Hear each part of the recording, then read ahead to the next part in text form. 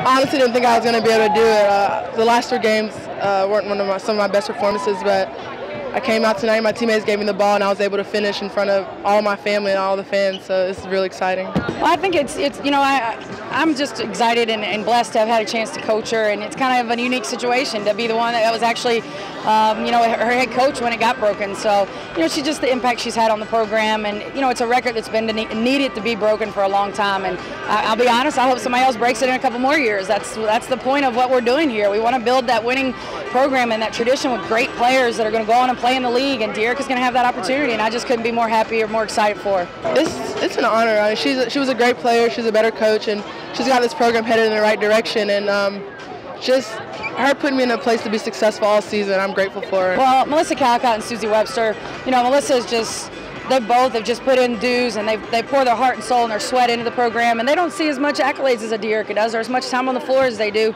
but those two in practice every day bring it. And, you know, and Melissa's had a lot of, you know, several games here lately. She's been really good for us, and, you know, again today I thought she was a great piece of the puzzle for us today. I thought Susie came in and did some good things for us, and Susie does so much to prepare us, and she's such a leader for us on and off the court.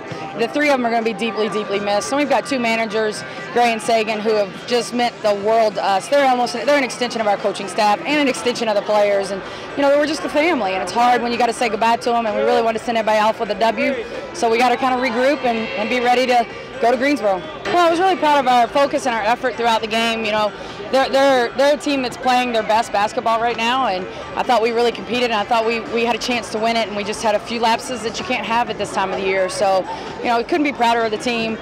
Felt like we came out with a lot of energy, with a lot of just grit and grind, and really ready to compete and get after it today. I think we have good momentum. I mean, we didn't get the results we wanted, but we definitely played hard and had some lapses, but I think it's good momentum going into the tournament.